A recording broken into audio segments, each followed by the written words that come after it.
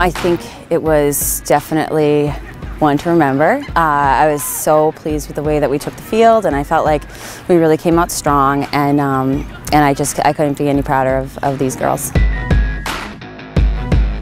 Well, we went into it not wanting to know what was going to happen, whether it was playoffs or not. We were going in and we were going to win. Last time we played them, they beat us 4-2, and we were coming back with a vengeance. We wanted to win.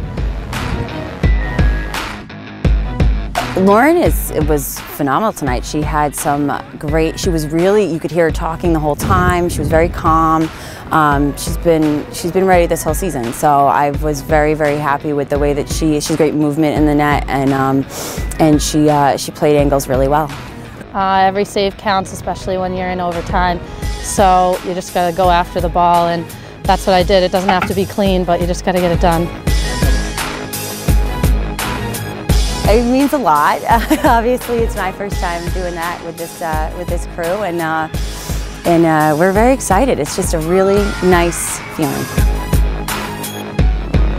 We're very excited for senior day. All we have on our mind is winning. We got to win out the rest of the season so that we can get that placement in playoffs and show the NE10 what we're made of.